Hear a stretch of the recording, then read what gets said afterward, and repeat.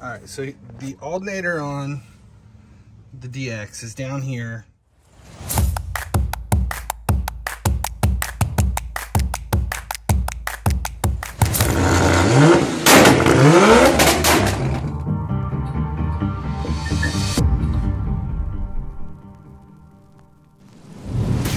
All right, first step, disconnect. We're actually pulling the whole battery out because in the process of realizing that the alternator needed replaced to get the car home from his brother's house, we drove it on the battery. So battery needs pulled and charged anyway. The alternator on the DX is down here to the back. It's just to the, like if you're looking under an engine bay, it's just to the left of the driver's side front tire. There are only 2 bolts holding it in. You've got the adjustment bolt on the top, and then there's another bolt that you have to get under the car to get to it. So we have it up on, just have it up on ramps to access it. It's 12mm bolt to the top one, but everything's so tight in here, like trying to get to that bolt, we're having to use a wrench and a breaker bar just because I can't get a socket down there without getting the ratchet caught between the inner fender and the bolt. So we're using just 12mm open, and we've already loosened it, and this is the adjustment. So we're going to do this one first. We're going to loosen this top one first. There, I've got it. That way we can kick, once the bottom one's out, we can kick the alternator this direction so that we can pull the belt. That's going to be the first step. So loosen the top nut, which we just did, get underneath the car to get to the bottom bolt, and then remove the bottom bolt completely, and then we're going to twist the alternator backwards from underneath, which will relieve all the pressure on the belt. And then once we can get the belt off of the pulley there on the alternator, we'll come in and remove this top bolt, and then it should drop out of the bracket. The next big problem is going to be getting it up and out of the car. And we've got a decent amount of room here on the back. That's going to be the next issue, is how do we get the alternator out and get the new one in. All right, I'm gonna interject here because when we started this project, it's an alternator. It's not a big deal. It's not a big project. Generally, it takes an hour, 2 hours at best to swap out an alternator. But as we started to get into this and realized that the biggest problem is where it's actually located, that's creating all kinds of problems here on this Honda because it's down on the side of the engine block. First, it's tough to get in with the sockets, and you know, you're going to end up using wrenches to get a lot of stuff because you can't get a socket on it. It's just difficult. And then even to make things worse is once you get the alternator disconnected, it doesn't come out the top of the engine. It's pinned there in this cavity where the alternator goes. So the easiest thing to do is to remove the CV axle. You have to take the axle out of the car to get the alternator to drop down from the bottom. And that sounds like a big deal, but it's not. It's just a lot more wrenching to get it out. There's another video here on the channel on how to replace the CV axle on this because we've already done it on the other side of the car. So I'll link that in to how to pull that axle out. I won't put it in this actual video. I'll just put the link in there when we go to pull that out. It's not that it's a difficult thing to replace this alternator. It's just that it's very time consuming, and it doesn't require very many special tools. I mean, you basically just have to have a big socket for the hub, the wheel hub, and a general socket set, be able to jack the car up, and then be brave enough to get in here and and do all the work. But it's not a big deal, but it's not going to be a quick fix. So if you're all good with all of that, then go back in to the video and check it out. From what? The Munsters, Wednesday. Adams, the Adams family, not Munsters. Jesus. Oh, the hand? Yeah. Okay, hang on. I gotta think in my head which way I need to go. Okay. You have it on? I did for a second and then it just fell off. There, okay. I need to go towards the back of the car, correct? Yeah. Okay. Are y'all turned around? All right, we're taking the bottom bolt off. Are you getting... Is it just dripping? No, just a bunch of rust. All right, we've got the car up on... Do you want me to come down there and do it for you? Oh.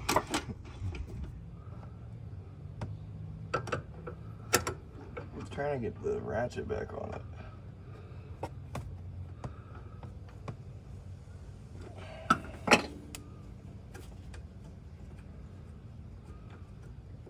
You just doing it by hand? Yeah, I was just gonna still thinking of that because I can't get the ratchet back on. Yeah, these are the two bolts. That's it. It's just these two are the only two that are holding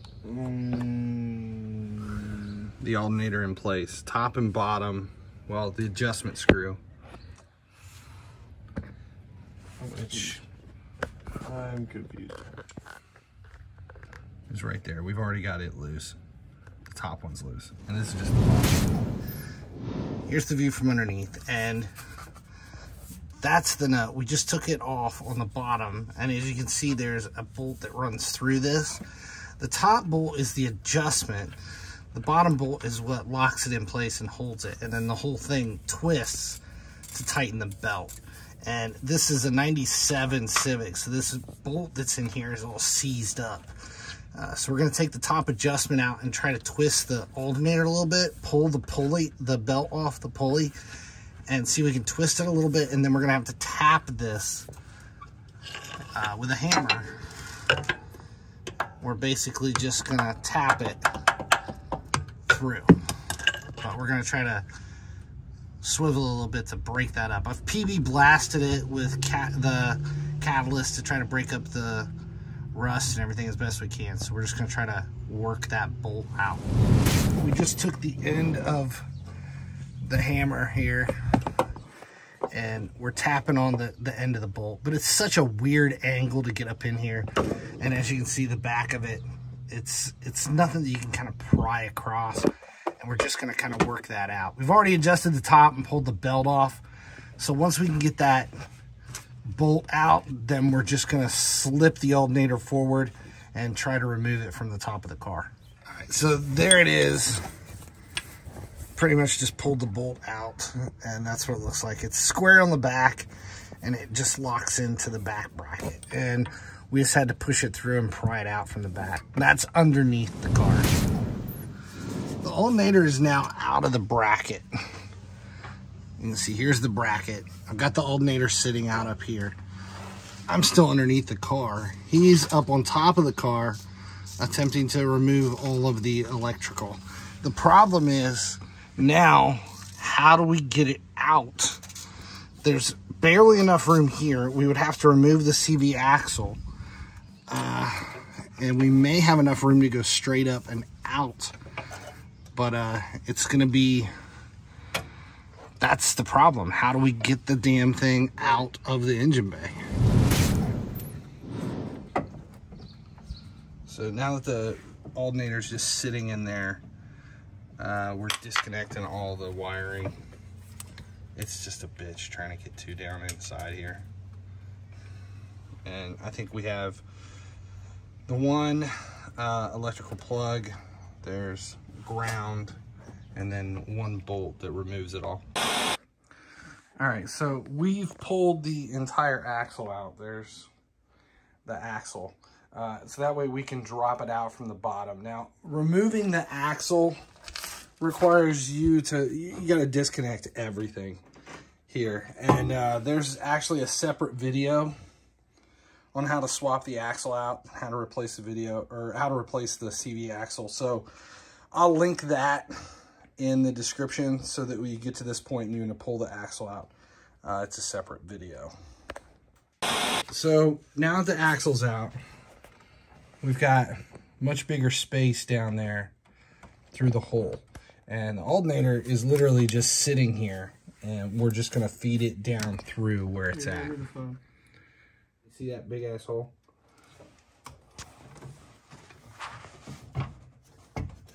Don't drop it on my head, dude. Nah, I'm bringing it over so you can reach up and grab it. All right, here we are underneath, and this is where the axle was. So we have a big giant hole. That's where the alternator came out underneath. It is not an easy fit. That's why we had to pull the whole axle out to get room. Now the next step is I'm just going to set the new alternator up right there on the subframe so that we can get to it from the top of the car. There's the two alternators side by side so that you can see the adapters. Now on this Honda, this is the square plug. So when we got the new one, we had to make sure we got a square plug. They have square and they have oval. It's a 4-prong, which is what we're showing here, versus a 2-prong or a 3-prong. And the 3-prong supposedly were the Canadian models. So you either pull your old alternator out and check the connections so that when you order the new one, they match up. But this, the link in the description is going to be for the square 4-prong alternator. All right, so the hard part here, now that we have the alternator sitting up on the subframe from the underneath, is wiring it back up in reverse order. And it's just a very awkward position. You can tell he's under the car trying to get the wiring on. We have the ground, and there's basically 3 connections that you're trying to do to it. So it's not a fun project by any means. It's just a time-consuming one. So the plug will go in here, and then this will go in here onto this right there, and we'll screw it down. This is all from underneath the car. And then this is the ground. We're going to run the ground up to the body mount where it's supposed to be. And then once all that is connected, it will have to sit into this, and we'll run that threaded bolt through. Actually starts on this side, and the threaded bolt will go through and it'll hold it in place. But because all of this is done underneath the car, and we're just on jack stands and not on a lift, videotaping this is going to be near impossible. But it's basically just the reverse of how we put it in. So once I get the electrical on and in the bracket, we'll come back.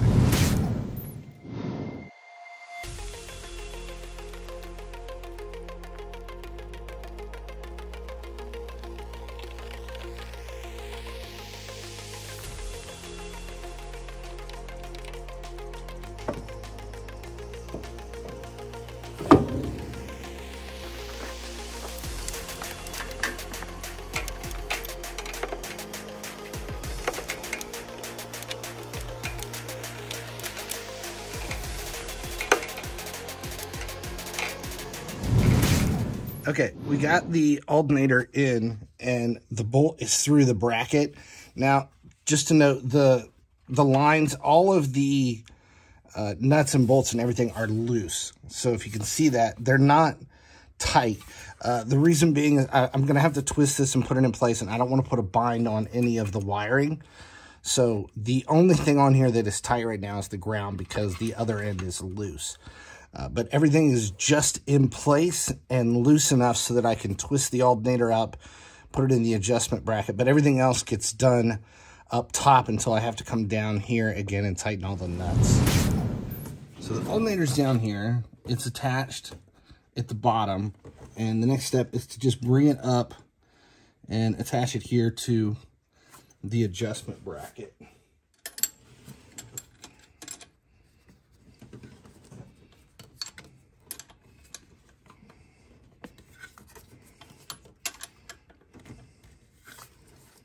Yeah, I got it. It's just a matter of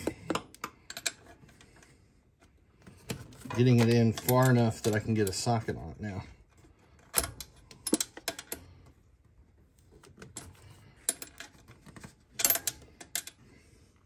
This is such a simple job made very difficult by positioning. All right, that's about as close as we're gonna get it. So the next step is to put the belt on, and then we'll push the alternator to tension the belt.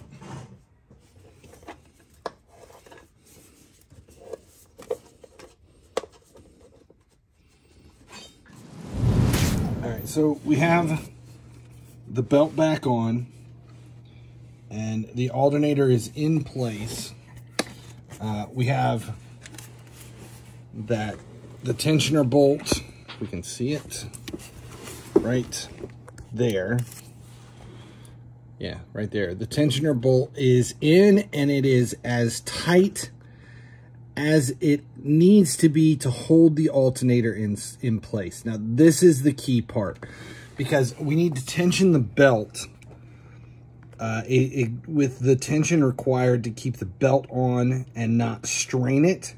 And the way this usually works for these vehicles on an alternator belt like this is we want to be able to have a little bit of play in it. And the rule is you should be able to twist it 90 degrees. As you can see the belt, I can twist it 90 degrees. I can't really go much further than 90. If you can twist the belt all the way over, it's too loose. If it's too tight to get it to the 90 degrees where it turns, and you can see I'm turning the belt exactly over. Do I see if I can zoom in on here? Like, I can twist the belt 90, but I can't really go further than that. That is how tight you want it.